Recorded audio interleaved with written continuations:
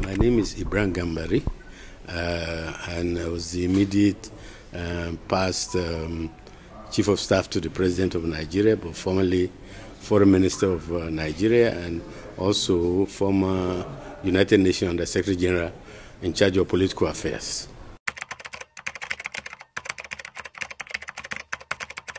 First of all, to thank His Excellency, the President of the Ecowas Commission, for the opportunity to serve in this very critical and high-level position as head of the Ecowas election observer mission in Senegal for the presidential election.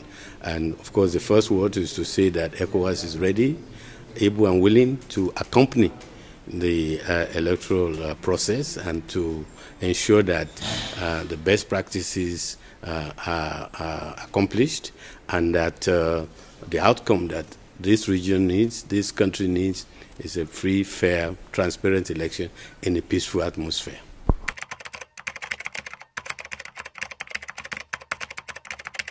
Well, this is put together by the Ecowas Commission. We have two sets of observers.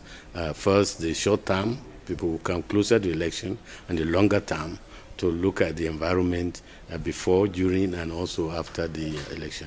And it's composed of very senior officials of the Commission, but also from member states, parliamentarians, experts, people from ECOWAS Parliament, the judiciary, and all the rest of them. It's a very large delegation of about 130 members, just to show the importance that ECOWAS attaches to supporting the people of Senegal in their commitment to free and fair election, to democracy, to good governance, and to human rights.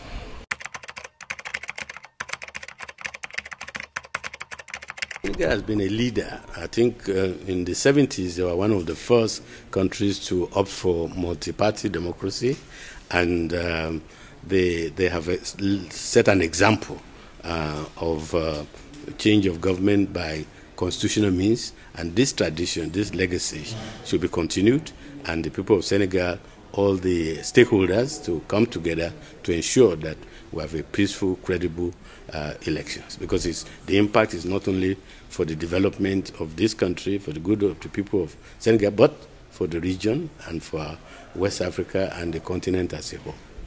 Thank you so much, Your Excellency.